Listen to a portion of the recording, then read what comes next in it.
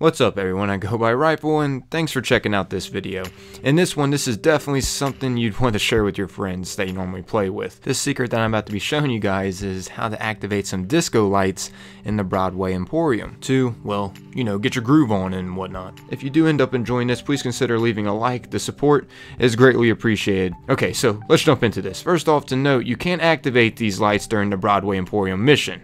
That's very important to know. As you can see here, I'm trying to push the button during the mission, but nothing is happening. Anyways, we're going to need to push two buttons to activate these disco lights. And I know how much a lot of us like to push buttons, so for some of you this might be fun. The first one will be located right from the giant Christmas tree if you're facing it in here. I mean, you cannot miss this giant Christmas tree. It is literally right in front of you before you head up the stairs. As you can see though, this button is hidden right back here beside this sign. The next one will be located left from the giant tree this time. It'll be past these elevators, and speaking of pushing buttons, would you just get out of my way? I'm trying to get down these flight of stairs. Anyways, once you get down these flight of stairs, it'll literally be located in this elevator shaft down here with a stuffed animal inside. But pay no mind to that stuffed animal and just push the daggone button. So once you finally press the button down in this elevator shaft, you will notice when you come back to the top, it activated a bunch of colorful disco lights. And you know what those disco lights mean? It means it's time to get your groove on. It's time to celebrate up here. Pretty interesting little secret that they added into the game, if I do say so myself, to get your groove on with your friends,